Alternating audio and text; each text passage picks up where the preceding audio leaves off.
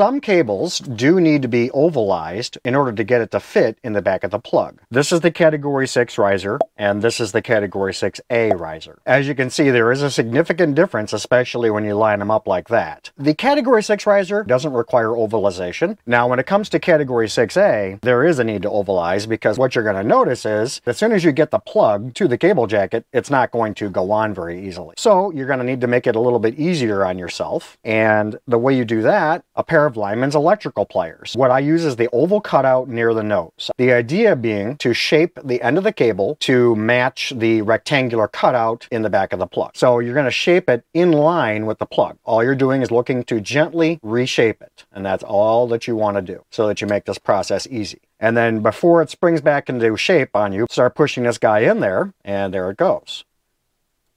Get it in there, at least to the past the ledge, and we've got it.